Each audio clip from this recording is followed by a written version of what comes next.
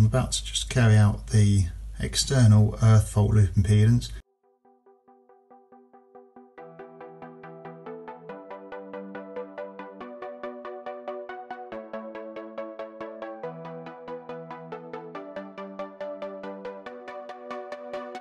Which is also known as your ZE.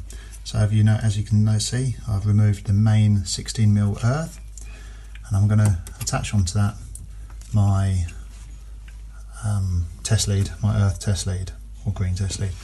I'm going to take my tester and I'm going to set it to LPE, and it is on Z on that side, and I'm going to set it to the too high test. So for this I only need 2 leads.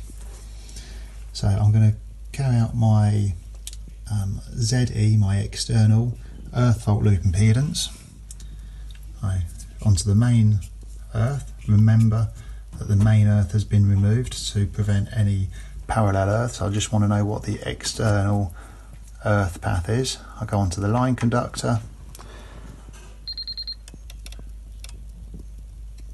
and straight away I get 0.18 ohms. The maximum for a TNCS system such as this is 0.35, so I'm happy with a reading of 0.18 ohms. And so now I'm going to carry out, with the same settings on 2 lead high and LPE, I'm now going to carry out my perspective fault current. So I'm now going to carry out my PFC. In particular, I'm going to carry out my PEFC,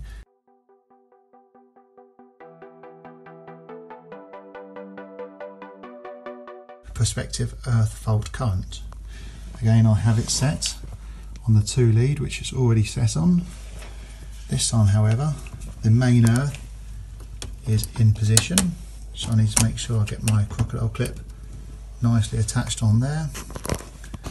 As it's my PEFC, I'm just going to go between the earth bar and the incoming line.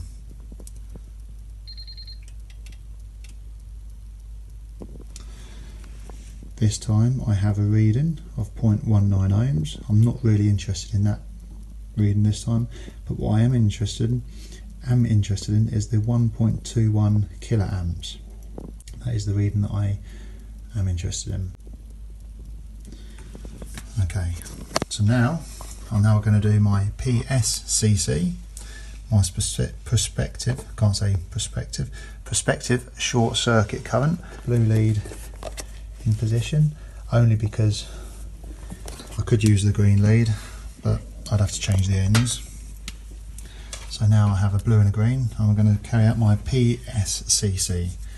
So again, I go in between the incoming line and neutral, and hold it on there, and it gives me a reading of 1.24 kiloamps.